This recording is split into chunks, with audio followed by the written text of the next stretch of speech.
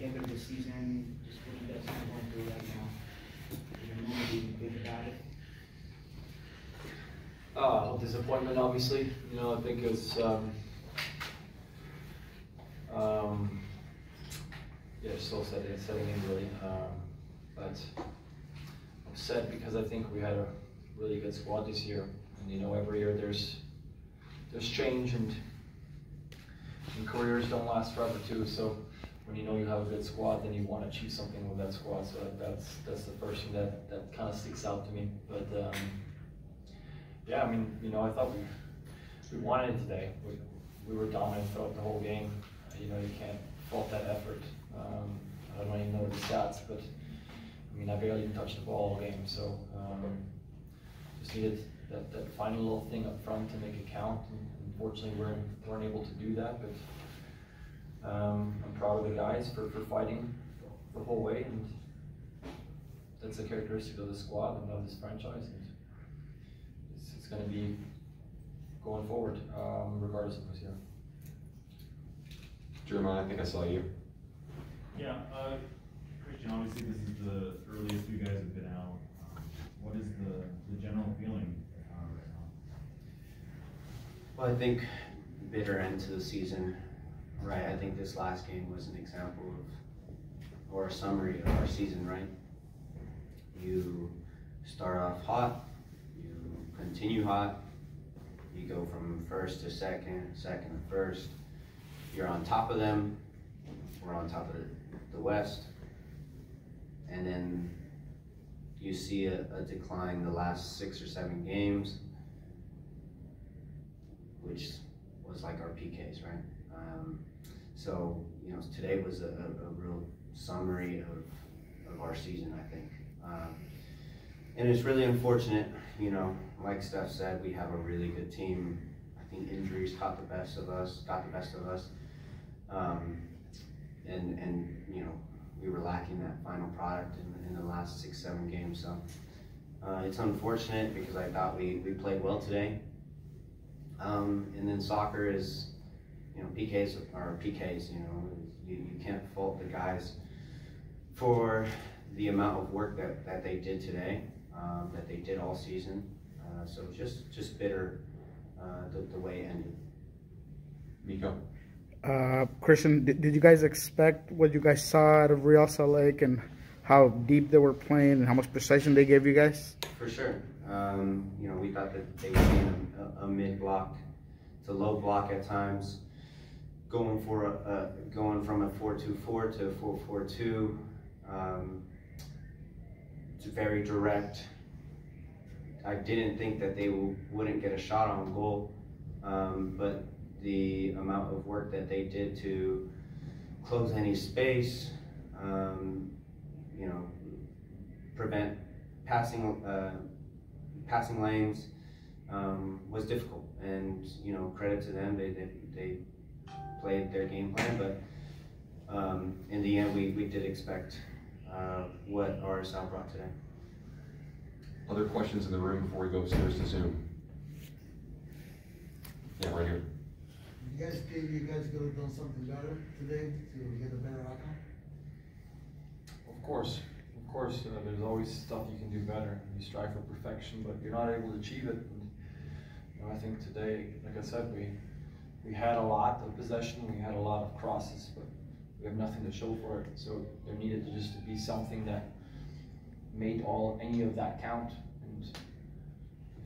And in football, it's goals that make that count. And we weren't able to find that, obviously. So, and then like Cristian said, PKs, you know, there's a way this game needs to end, because guys were leaving it out all on pitch, and you can't go on indefinitely. Like, you know, people were cramping, and so I mean, we put in a heck of a shift. They made it as hard as they could, and so you got to give them credit too. But with everything that we were able to achieve, with the possession, with the crosses, there just needed to be that one thing that was going to really make that count, because otherwise it's just a stat. It didn't really matter, and that obviously didn't help us today. Matt will. Cup final in 2016. And then kind of as a follow-up, how difficult is it for a goalkeeper whenever you haven't had very much action at all to then lock in and be a part of a shootout like that? I mean, I think it's harder if you haven't been asked to do anything, and then there's something in the run of game at the very end of the game, for example. Shootout is a shootout. You do your scouting. You know, we had scouted their takers as a goalkeeping unit. We knew what they preferred for the most part, and were able to guess a few right. Then unfortunate, obviously, with what happened there, and you know, at the end, you know, it's a game of inches, and it sucks. But those are the games I want to be part of. The ones where I don't have to do anything. That's a credit to the squad in front of me. You know, to be able to keep an opponent in their own half for 120 minutes and make them defend with their lives is exactly how I want to play the game. So yeah, that's all I got. Did it remind me of 2016? No, not really. I feel like I was more in the game involved in that one, and obviously that was a final, which is another story. But yeah, maybe a bit of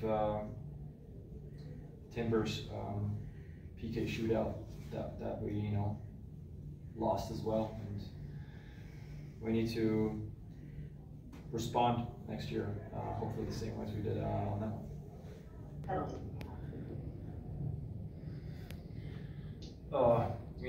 I mean, obviously the disappointment is there for everybody, but one guy's gonna miss, and it's not that he lost it for us, and I think he knows that. We don't have to tell him that.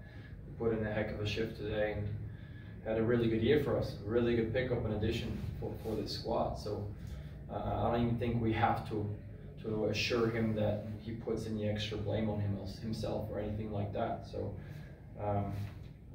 we win and we lose as a team, and that doesn't really have to be said in this squad.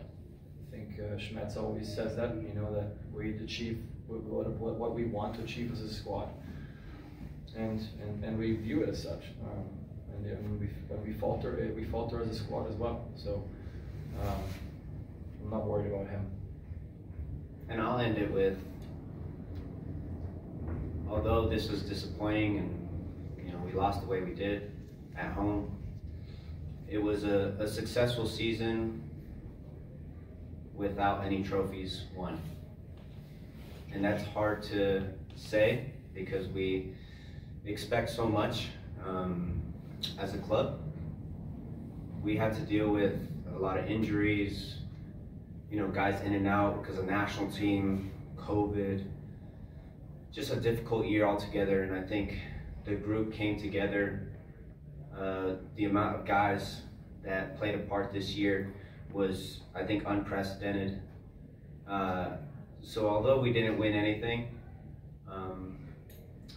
I want to end this in the right way, in a positive way, because we had to deal with a lot, and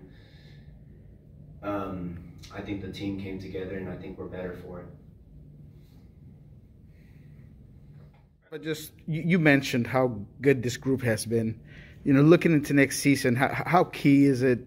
I mean, players come and go, but how important is it to have a big portion of this team to just continue to be together for next season? It's always beneficial to have people that have experience within the organization and stay here, and maybe you can ensure that the high standard that we do have here keeps going. Also bring these experiences over into the next squad.